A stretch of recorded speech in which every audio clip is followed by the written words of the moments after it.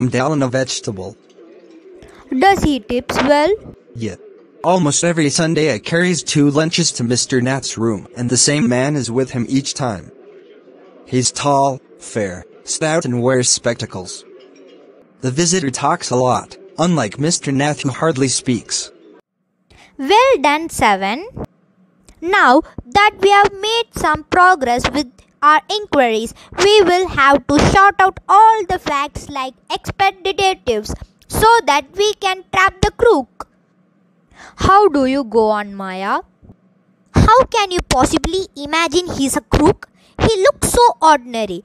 Criminals can look quite ordinary smartly. I retorted, did you see the picture of the Hyderabadi housebreaker in the papers yesterday? He looked like any man on the street. The monsoons broke the next day.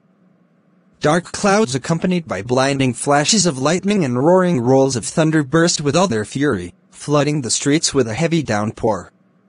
School was to have reopened after the summer holidays, but no traffic could move through the flooded roads, and there was an unexpected holiday. She thought she'd spend the time usefully. She sat at her desk in our bedroom with a sheet of paper before her.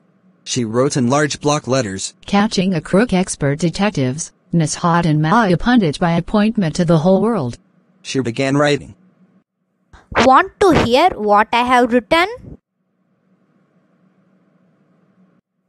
I have listed all the facts we know about Mr. Nath, which might help us to trap him. Want to hear? Fact number 1. His name is Mr. Nath. We must discover his first name. Do you think that's his real name, Maya? Probably not. Most crooks have an alias. Fact number 2. The tenants at Shankar house say he's mad, strange and unfriendly. Number 3. He doesn't talk to anyone and is mannerless. But he didn't talk to us, Maya, and Mama say he's very polite. He only talked to us because he had to. And since he was under Mama's medical treatment, he had to be polite. Fact number 4. He doesn't receive any letters. Number 5. He's been living in room number 10 of Shankar house for more than a year. Number 6. He doesn't work and sits in his room all day. Number